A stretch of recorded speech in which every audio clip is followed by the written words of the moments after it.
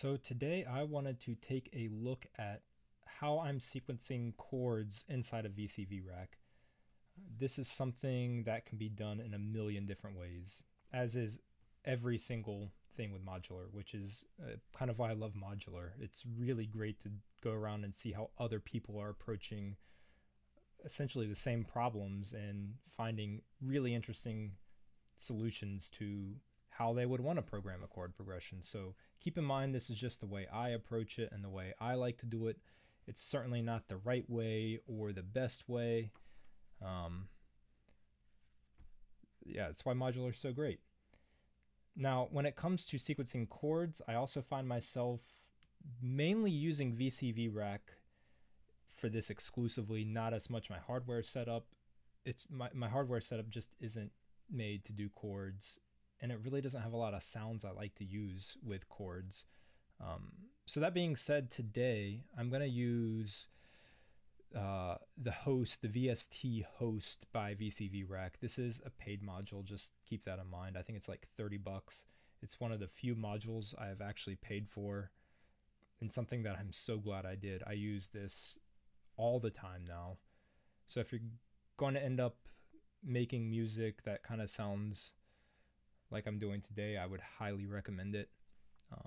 So I'm going to go ahead and load up. I think I have a soft piano by Spitfire Audio. I really love the Spitfire Audio Lab sounds. There's so many. We'll just pull them up here. Clear the piano. The frozen strings, I really enjoy a lot of the piano stuff, and really just a lot of these acoustic sounds. The drum kit is fantastic. So yeah, these are all free. You can just go download these. I use them all the time in more traditional recordings as well, just, you know, as a VST in Pro Tools or whatever DAW I'm using at the time. But yeah, I'm gonna go ahead and load up the soft piano, throw a little bit of reverb. All right, the built-in reverb sounds pretty good. And that's going to get started. So I'm gonna throw a clock in here first. I generally just go for clocked. Just the clock I prefer. I probably should play around with some other clocks at some point. And then what I'm going to be using for the actual chord sequencing are models by Aaron Static. So I'm going to pull in this diatonic CV chord generator. I really like this module. Actually, the whole series of modules is fantastic. We'll pull out some more and use those later and explore them a little bit. So we're going to go ahead and get this plugged in to our labs. So that'll go into the CV. Now, something to keep in mind here with this host is that we need something to open the gate. And when you're using acoustic sounds, kind of like this piano, there's not really any need for an AD or an ADSR envelope generator. You can just keep the gate open. So I'm going to just use an attenuverter and throw it onto the gate, use the offset to open it up a little bit, and we have sound. Now, when it comes to the actual sequencing of chords, I generally like to just use fairly basic sequencers. My main sequencer for my hardware is Moskwa 2. Really amazing sequencer, and also very simple, and that's just kind of my jam. I like some of the more simple stuff. There's definitely far more capable sequencers. So I'm just going to use this 8-step sequencer here. All right, so what we want to do is we want to run the clock. Forgive me for being a little OCD about my colors. This cable color key module, I love it. Instead of having to right click and pick a cable color, you can just click on the color of the cable you want to have spit out every time. So it's really nice for keeping track of stuff. So I'll be doing the clock signal and the reset. The reset is pretty important here. I'll show you why in just a little bit. I'm going to go ahead and run those two signals over to the sequencer. And now we can start sequencing our progression. So I'm just going to take the output and go into the chord input. Go ahead and bring the length down to 2. Let's bring the clock speed down just a little bit. I'm going to take it down to 30 and just multiply it by 2. Cool. All right, so we're starting to get a progression.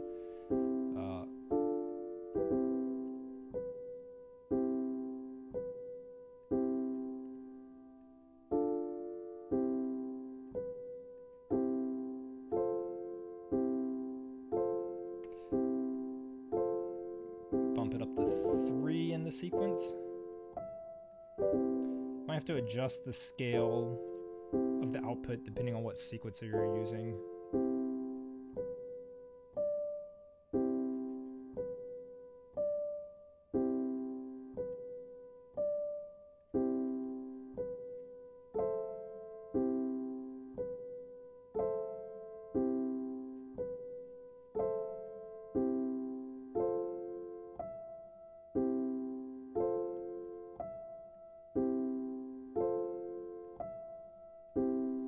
Bump it up to 4.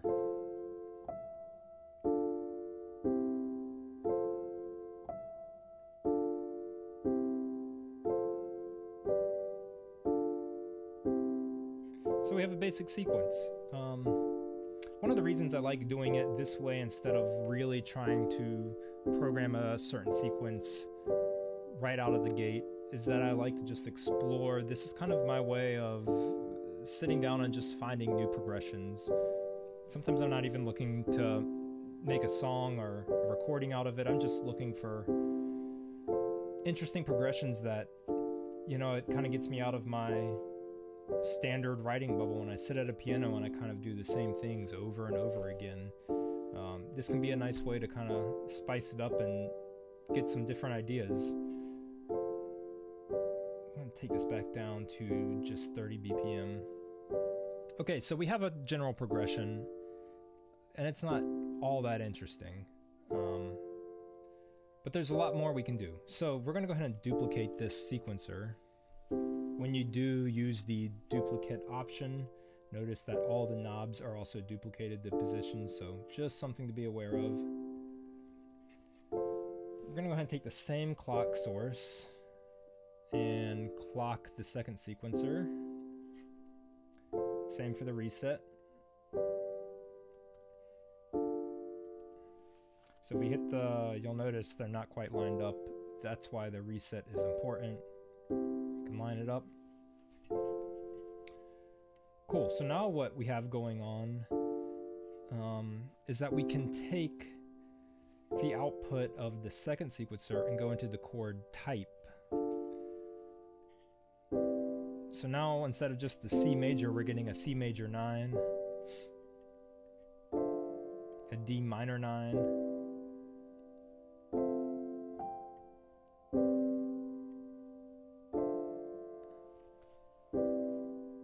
so already it's sounding a little more complex, a little more interesting.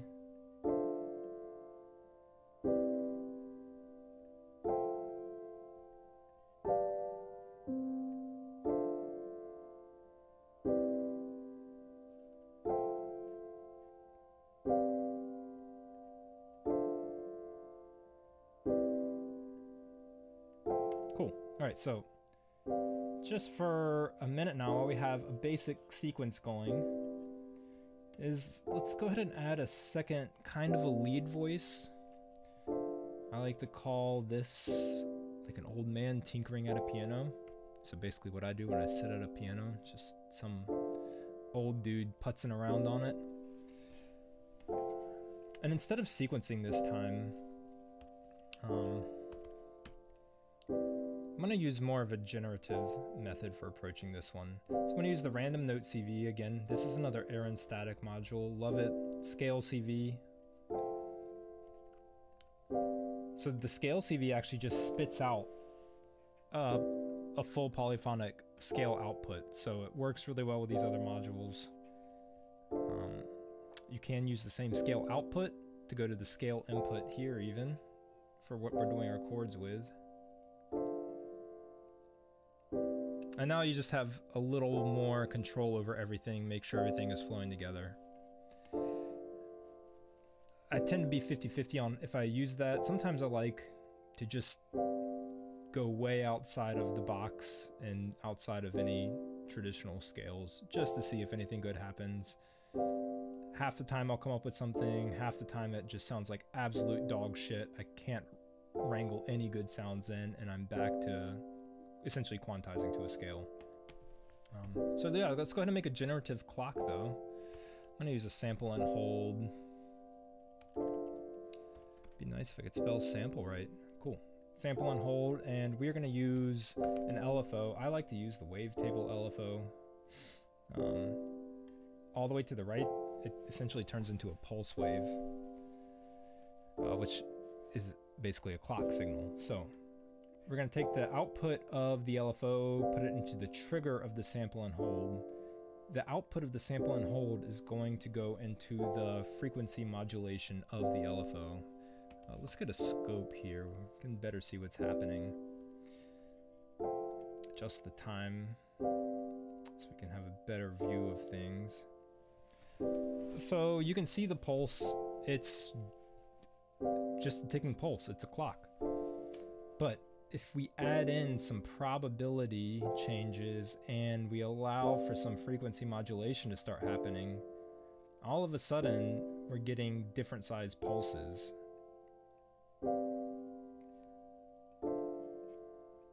Which can make really interesting interactions for generative music. And I generally, when it comes to modular, kind of just tend to enjoy a more generative approach.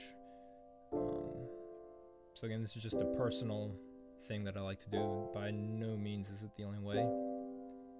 We'll go ahead and add that into the trigger of the random note CV. So we'll start getting random notes, and the output will go to the CV input of our second piano.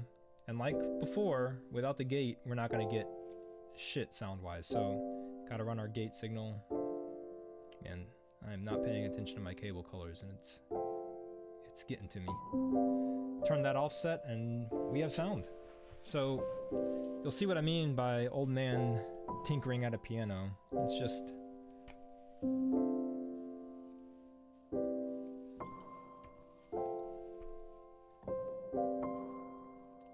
But it's a sound I really enjoy. I like just the sitting back, relaxing, getting some ideas.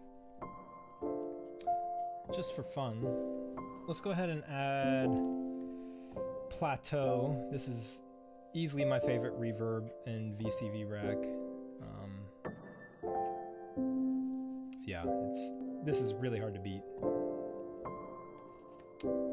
So we already have the aux sends turned up to both pianos. Cool, yeah, so that's plateau doing its work.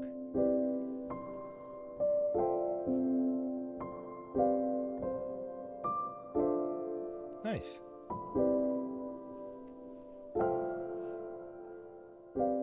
So that's not all we can really do with this yet. I'm gonna mute that lead voice here for just a little while.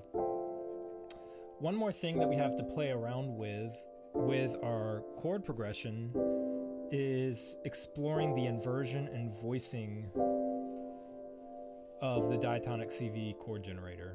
So these will just change the chord inversion or the chord voicings, and they're really interesting ways, I think, to get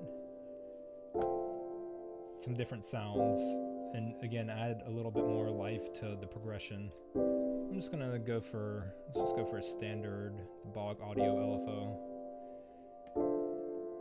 Pretty simple LFO, but yeah, I find I use these all the time. Gonna go ahead and put it in slow mode. And for now, I'm gonna turn the offset all the way up so we have a unipolar signal. I'm just gonna take the sine wave. Let's throw it into the voicing.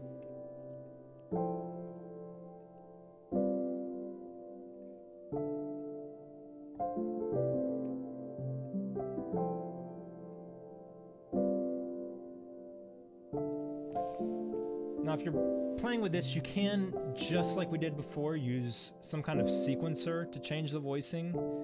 A a lot of times, again, I'll use something like a generative clock or an LFO with these modulations, because you know, when you're just changing the voicing of a chord, you're not really changing the progression all that much. So it's a really interesting way to keep that initial idea, that initial progression that you liked, and just give it a little bit more life and a little bit more variance over time. Same for the inversions. We'll go ahead and just take that same modulation.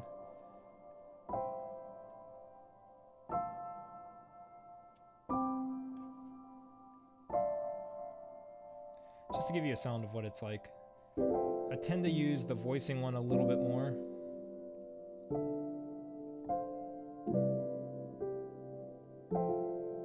So yeah, this is something, we could explore this for hours and hours, and I often do, with another sequencer on a different clock source going at different rates, so every time it swings back around to the chords, you're getting something different as far as the voicing goes, and just something, I find it really pleasing personally.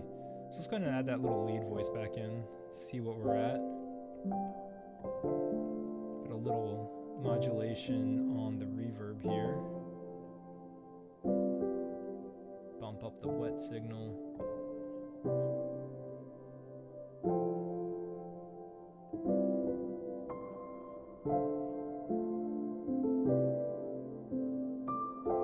Yeah, sounds good.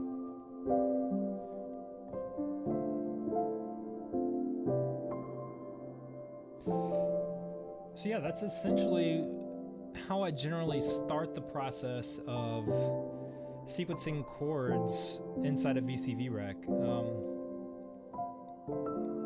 It's just an approach I really enjoy. These modules, the air and static ones, are really great if you're not into the sounds of acoustic instruments and you know you're not using these VSTs. There are really good polyphonic synth voices for free inside of VCV Rack, and yeah, I'm sure you can get some really cool stuff with that. I'm not really into programming or sequencing chords this way with synth voices, just because I kind of suck at it. You know, I don't really ever know what I'm going for. So I'd love if somebody uses a methodology like this and they come up with, you know, some cool synth voicings. I'd certainly love to hear it. I'm always looking for new ways to do things. That is the fun of modular, like I've said. The community is just great. People, how creative people can get with essentially some really simple stuff just constantly blows my mind. I feel like I'm learning something every day from somebody else, which, you know, it's just what keeps me so interested in modular. So anyway, thanks for watching. I hope maybe you learned a little something from this or got some inspiration. Go around, give this a try. I do have a couple of these. I'll put a link in the description where you can go to my patch storage and download some patches like this if you want to jumpstart, just so you don't have to make all the basics. I'll try to find one with just free modules so it works for everybody right out of the gate. And yeah, thanks for watching.